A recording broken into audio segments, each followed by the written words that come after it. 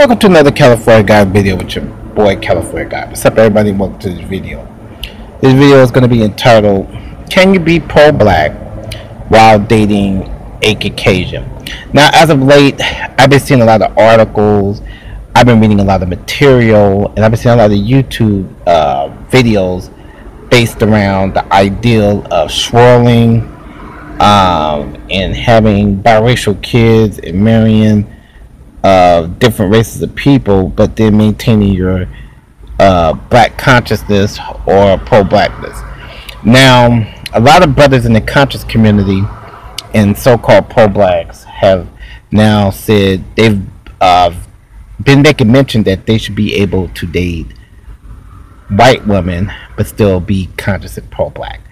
I believe that's the most laughable thing that I've ever heard. When you guys go back to I'ma Get You Sucker and you look at the scene with Clarence Williams III with Ken Wayans, where he was the black nationalist, and he had the white wife and the two white kids, but then he had to fight the power stuff and all the dashikis and the Malcolm X designs and Huey Newton, but he was loving white women.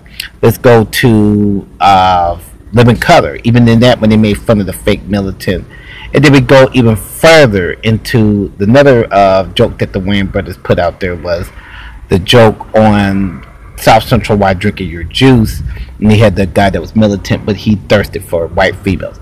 That's what these guys look like, and sisters that says that.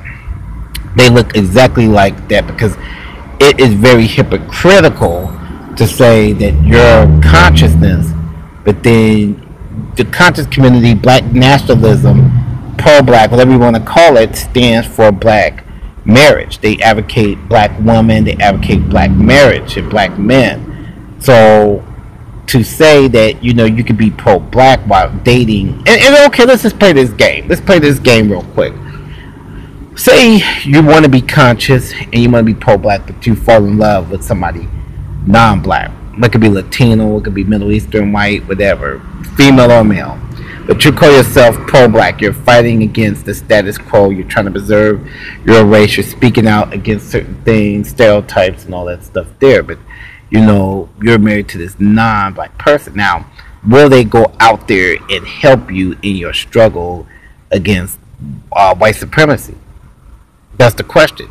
Will these individuals get out there and protest or boycott or do any of the things where they feel the same way you feel? And the answer is absolutely no, because in the United States, most interracial marriages result in black people 9 times out of 10 changing to not offend who they go out with, mainly white women. So your opinions start to shift and change based on who you're dating, because they're not going to feel the same way you feel. Now, people may look at you and say, okay, I don't like the couple in question because they're biracial, but in reality, you're calling yourself advocating for the upliftment of black people, but then at the same time, you're dating a non-black person. That's like a conflict of interest based on that. And I'm not saying that you guys can't do that, but don't call yourself a conscious person. Don't call yourself a black nationalist. Don't call yourself a pan-Africanism, or don't call yourself a pro-black if you're into that. These are facts.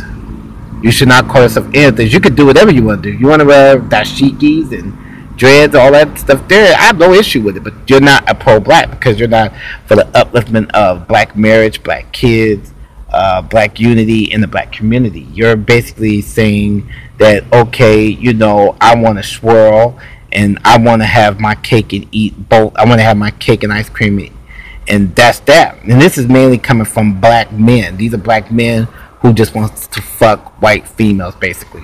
That's just it. They want to fuck and get easy pussy. And I'm sorry to sound crass. They want white pussy. So, you know, that's just what it is. And so you can't do both at the same time. These are facts.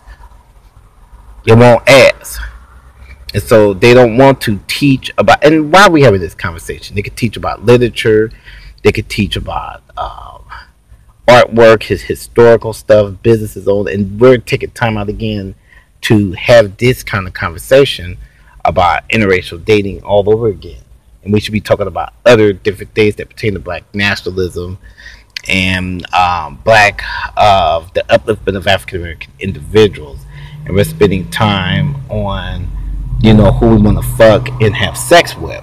Because that's basically what it comes down to. It comes down to, I want to have sex with women that's non-black. That's what it comes down to. And you shouldn't have to write articles to justify that, or men that's non-black, by the way, too, vice versa for women. And that's basically what this whole argument comes down to. It's nothing but dick and pussy, and that's that. And you having these urges, just like priests. It's the same thing with priests. Priests, they take a vow of celibacy. And so at times you hear about priests renouncing their religion based on them wanting to have sex with a woman or sex with boys, maybe, or gay. So it's the same thing with these conscious dudes. They're evidently, or pro-black dudes, they're evidently not getting the black females that they crave for. So I guess now they're trying to change the conscious community and change the black nationalism to fit what they want to do and want to have sex. Because a lot of these guys, and I know this for a fact, the conscious community and black nationalists and Pan-Africanism, some brothers have been caught with, just like Brother Polite, they've been caught fucking around with other women. Because their urges for the sex it becomes stronger for these women that are non-black. But you guys could do that. It's nothing wrong with them. You just can't call yourself that. You should take that label off. Just say, hey, you don't like racism, but don't play this game about, I am pro-black and I'm doing this and doing that. You look like Clarence Williams III off of I'm Gonna Get You Sucker. You come off basically the same way as him, because and the message that the Wayans was putting out there is these guys is hypocrites. So don't claim to be something that you're really not serious about. If you're serious about black liberation, then you're gonna promote it in many ways. Could you imagine Malcolm X saying the shit that you niggas is saying? Could you imagine Farrakhan saying this? Dr. Martin Luther King saying this? Could you imagine Spike Lee saying this? Who else? I could think of Mike Tyson. There's different figures saying what you say. Muhammad Ali, I said that. Could you imagine these guys? What's his name? Marcus Garvey. Could you imagine these men saying the stuff that you guys are saying? Because that pussy look good and you want to fuck it. Because that's all that is. You can't get the chocolate queens. You don't want a queen to fuck. So you want to go with the snow bunny. Because that's basically what it is. You don't want the snow bunny, but you don't want a queen, so you want the snow bunny. And there's a lot of good queens that's freaks out there that you could fuck. But instead, you want that Caucasian queen. And so you want the snow bunny. So we write articles justifying why we want to have sex with these other people. Because it boils down to sex. It doesn't boil down to love. It don't boil down to that shit. It's like, I want to be a white woman. And you could do that. But don't claim to be pro-black. Let's not write these stupid articles up on The Root. And let's not write stupid articles online. And it's nothing but The Root, the gay website, the homosexual website. People like Roland Martin. People like just different individuals out there who is promoting this garbage. But me, I'm an old school black nationalist. I practice black nationalism. And I stand by the code of black woman, black man. Black family structure. That's what I stand by. Black businesses, and building a black empire within the United States.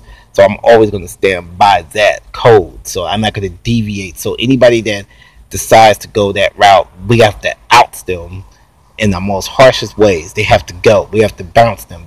That means you're fake, just like Clarence Williams III off of In Living Color. Shout out to the brothers and sisters that speaking out against this. Like and share this video. People, peace out.